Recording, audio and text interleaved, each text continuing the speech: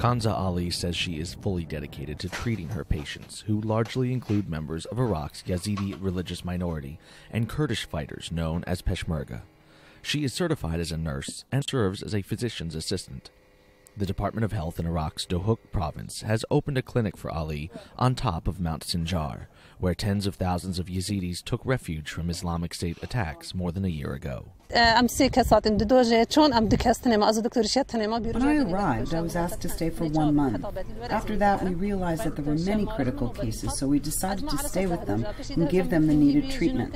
ISIS had surrounded us from all sides. The only route between here and Kurdistan was by helicopter.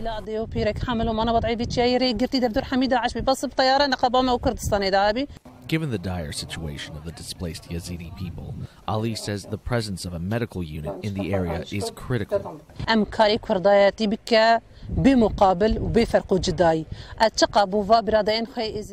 are my people. Many people ask me whether it's difficult to be here. My answer to them is that helping Yazidis makes me forget about the hardships I face on a daily basis. The Department of Health is trying hard to supply us with medicines and other needed things, so I do not regret coming here. The clinic where Ali works so far has treated more than 400 people. Its officials say they provide services to all without discrimination. For Kawa Omer on Sinjar Hill, Iraq, this is Brian Allen, VOA News.